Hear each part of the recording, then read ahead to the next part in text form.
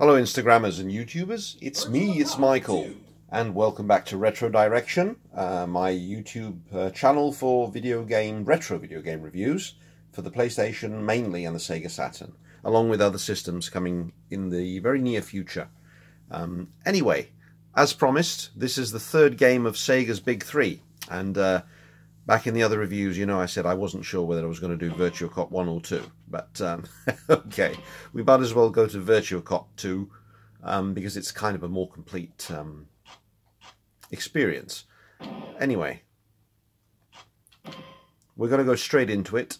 It'll be a much shorter review, thankfully. Now, first of all, this is pretty much more of the same when you compare it to the first game, but it does have something extra.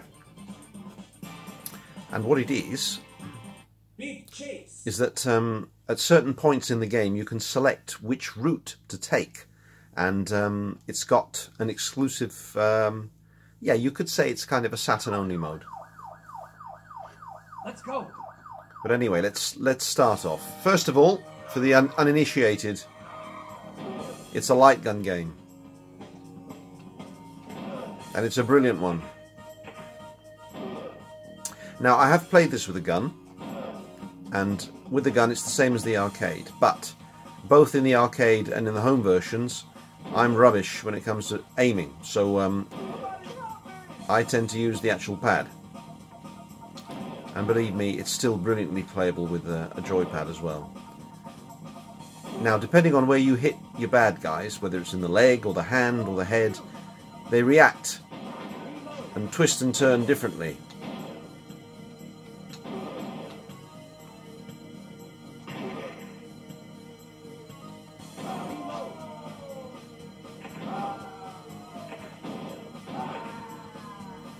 I love the sounds they make. Yeah, so if you hit them in the hand, you get something called a justice shot message appear up on screen, which means that you've disabled their weapon arm. You've disarmed them, basically.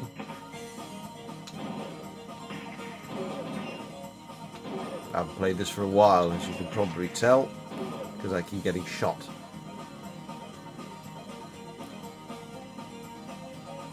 But anyway, yes, for the best experience, it's really advisable to play it with a gun, but the gun won't work if you've got an LCD TV, I don't think. You'll have to have a CRT TV.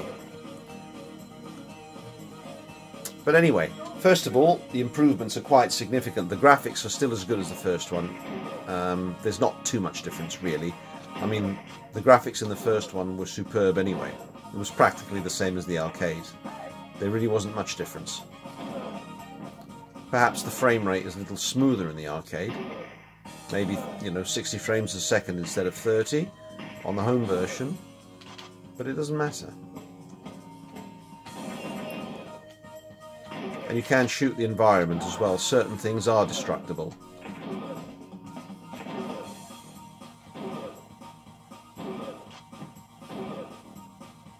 But this is one of those games like Sega Rally. No matter how many times you've finished it, you're always going to come back to it.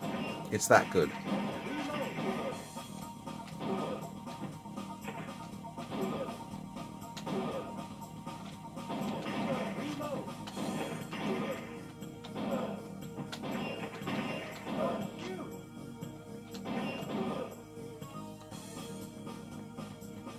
And it's good that the actual bad guys react differently to, you know, depending on what part of the body you shoot them in, whether it's the leg, the arm, the head, the shoulder. They react and fall about much differently. Now, there's a lot more variety to the game because, first of all, it's not just going from level to level on foot. Here, you're in vehicles as well. You're on trains, you're in cars.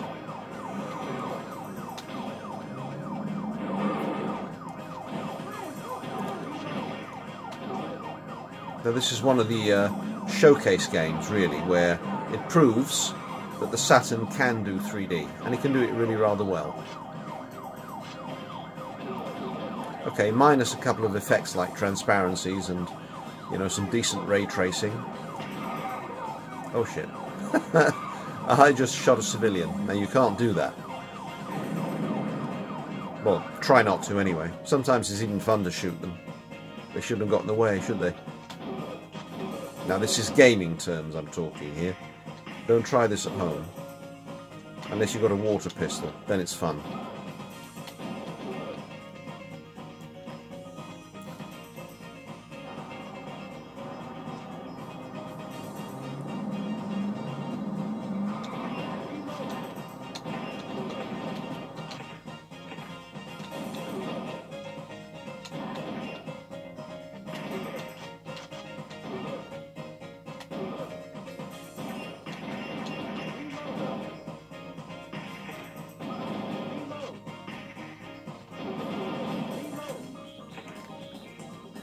Yes, you can riddle them with bullets as well and watch them go pirouetting around the place.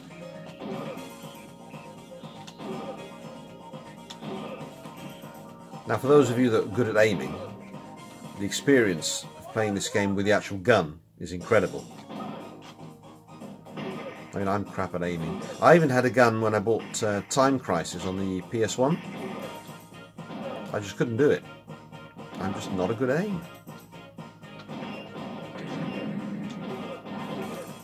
Do you think that guy lobbing the grenades looks a bit like Duke Nukem?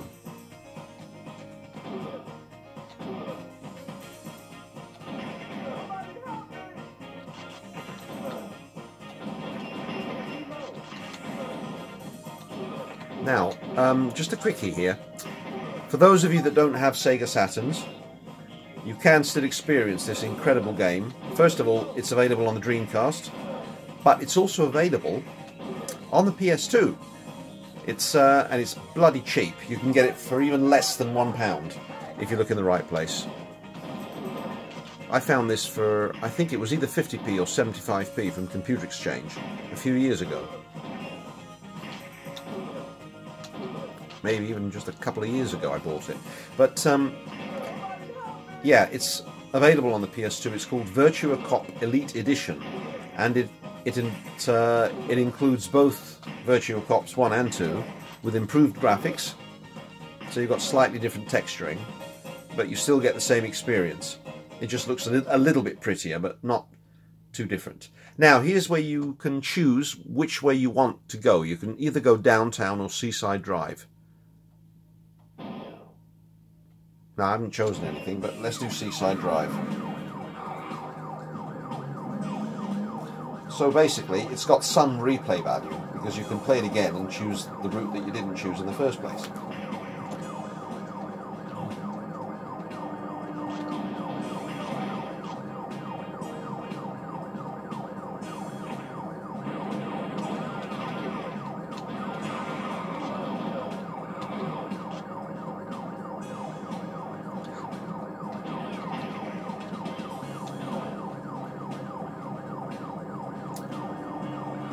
Now, I'm pretty crap with a joypad, but I haven't played it for a while, but this thing does need a gun, trust me. I might look up some action replay codes for it, actually. But then again, if you play it on the PS2, you can automatically, from the beginning, you can select free play mode. So you can continue infinitely, and you can just enjoy these two games as they're meant to be played, with or without a gun. It's nice to play it with the a dual shock controller. It's very easy to play. So yes, non-Saturn owners, PS2 owners, you don't need to miss out. Uh-oh. And you can play one of the Saturn's best games.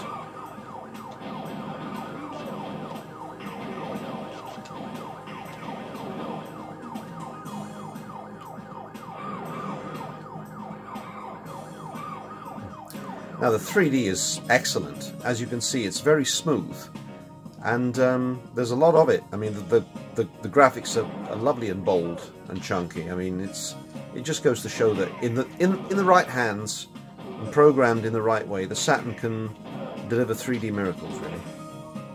I mean, you've got other brilliant games that showcase the Saturn's 3D capabilities. There's Duke Nukem again. Things like Quake, Duke Nukem 3D, Exhumed. Hexen isn't bad either. It's a bit slow and clunky compared to the other two first-person shooters, but it's not bad. But we can touch on those in a further review.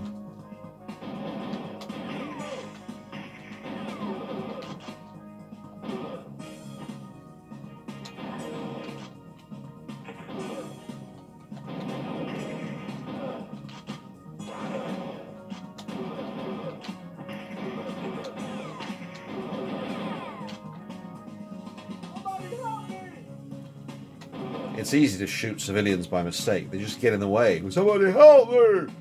And you just blast them before you know it.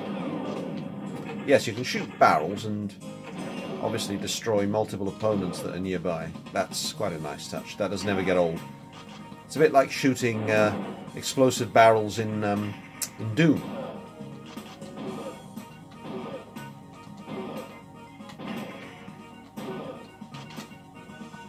Oh, bollocks, I missed the machine gun. Shit.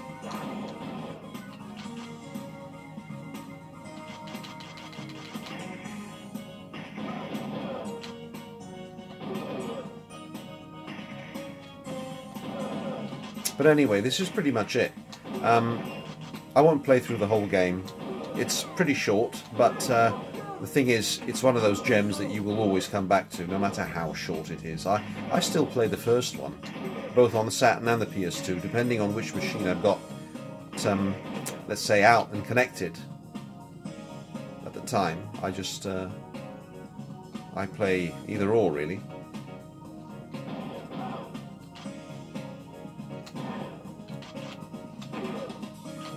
And of course you've got the soothing Japanese style pop music in the background, the elevator music, smooth jazz, however it's called. And I know there's the big question looming, which is better, Virtua Cop or Time Crisis? I think this is pretty much personal here. I still play Time Crisis as well. I mean, I think that's a really brilliant game. I think the little bit of charm that makes you have funny butterflies inside you when you play it time and time again, I think has got to be Virtua Cop. Now that's non-biased. I do love Time Crisis, but I just think that Virtua Cop has the edge in terms of charm.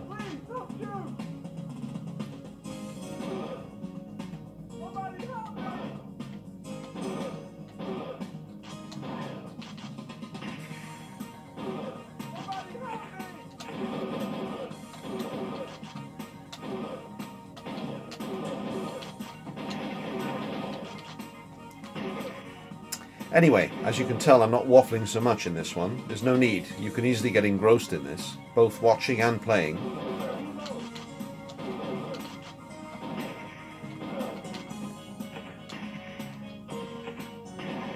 Bugger off. I've got no credits left, but I've got 9 continues. Oh, here we go. This is your first boss. Anyway, let's leave it there for now. This is, thankfully, it's a much shorter review. It kind of makes up for the long ones I did earlier on, you know, for Sega Rally and Virtua Fighter 2. But yes, definitely. If you have a Saturn, Virtua Cop 1 and 2 are superb games. You need to play them. If you don't have a Saturn and you've got a Dreamcast, you can play Virtua Cop 2. If you have a PS2, get yourselves a copy of Virtua Cop Elite Edition, as little as £1 or less, and it's well worth your time because it is a fantastic game. You never ever get tired of it. Anyway, as you can tell, it's practically arcade perfect. It's very smooth, there's not a hint of slowdown, and on each level you can select which way to go, so you can replay it as well, so it won't be over that soon as in the first Virtua Cop. Of course you unlock other modes. I think there's a ranking mode, there's like a target practice. Then you can unlock mirror mode, where you can replay the levels like, you know, in mirror mode. And I think you can change the enemy placement as well, just to give yourselves a bit of variety and make the game a little bit more unpredictable. But however, look, I hope you've enjoyed this, and the next reviews, well, as I've got my Saturn connected, I might do just a few more Saturn games for you, then we'll go back to PlayStation, and I've got a hell of a lot of systems and a hell of a lot of games to go through. So, you know, hopefully we can enjoy each other's company for, you know, a long time to come. Anyway, I'm thinking of also opening up a website dedicated to retro gaming and reviews and so on and so forth. So, yeah, let me know what you think. And anyway, I'll see you again on YouTube, or I'll see you on Instagram if any of my Instagrammers are actually following and having a look at this review. But in the meantime, I'll say grazie and arrivederci, and I will catch you very soon. And you know where you stand with retro. Ciao, ciao.